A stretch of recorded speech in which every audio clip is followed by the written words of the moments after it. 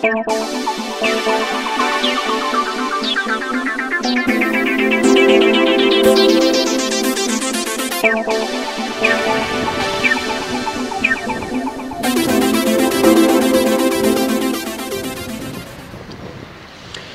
the link between the distance from London Victoria to Brighton and this extremely slow, hot moving material?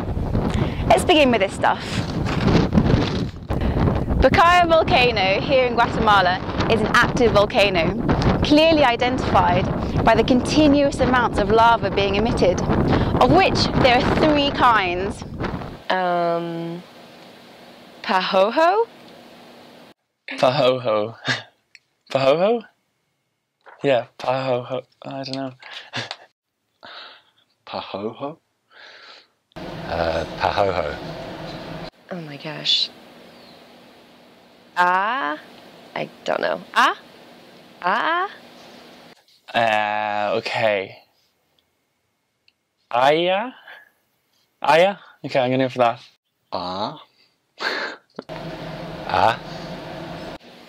Block.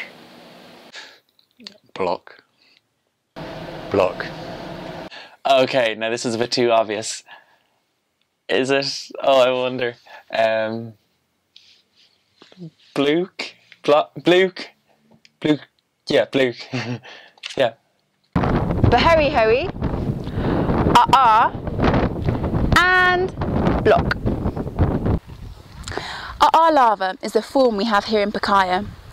As it's extremely viscous, it moves super slowly, making it the perfect spot to enjoy a roasted marshmallow.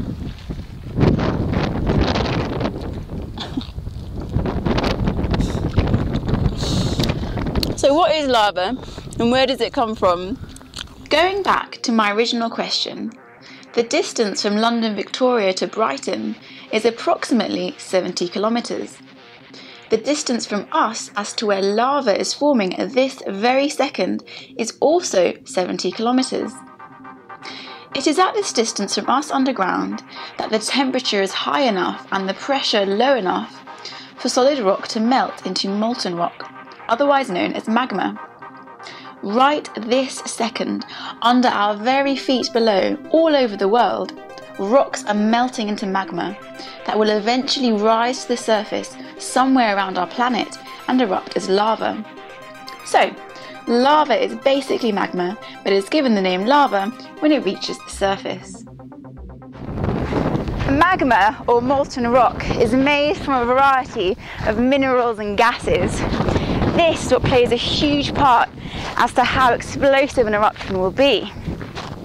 The more gas that needs to escape from the magma chamber of a volcano, the more explosive the eruption.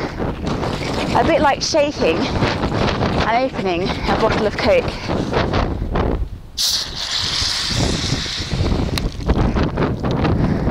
Perfect.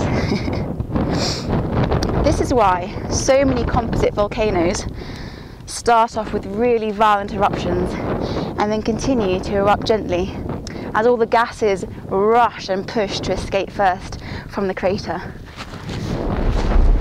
Magma's gas content, mineral compositions, temperature and volcanic location can all work together to give us one of nature's most incredible firework displays.